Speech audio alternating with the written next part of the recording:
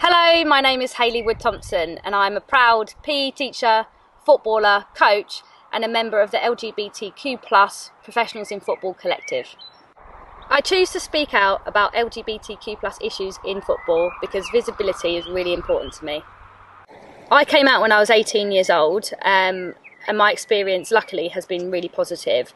Women's football has been such a safe space for me and I felt supported throughout my whole career to be myself, to be visible, and it's enabled me to support others just by being myself really. Pride in football matters to me because I want the future of our game to be as inclusive as possible. Football has given me everything in my life and I want everyone to be able to have the same opportunities that I've had. I've seen homophobic abuse both in the women's game and more often in the men's game. Homophobic slurs, chants in stadiums, I've seen comments on social media, which proves that there's still a lot of work that we need to do to educate the general public and especially football fans about how things that they're saying or things that they're singing may actually make people feel. So many young people look up to professional footballers.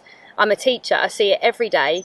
It's so important that the game is inclusive. The various Pride in Football campaigns that have been around for the last few seasons, the rainbow armband, which is worn obviously by the England team, it's been worn for the whole of this month. Also the rainbow laces campaign. These things did not exist earlier on in my career, and I do think that generates more of a conversation and it shows bravery of the players that decide to stand up for LGBT rights by wearing it as part of their kit. This isn't just an issue for Premier League clubs, this starts at the very bottom at grassroots. It's so important that people are visible and that the young people have an understanding about how their behaviour affects others.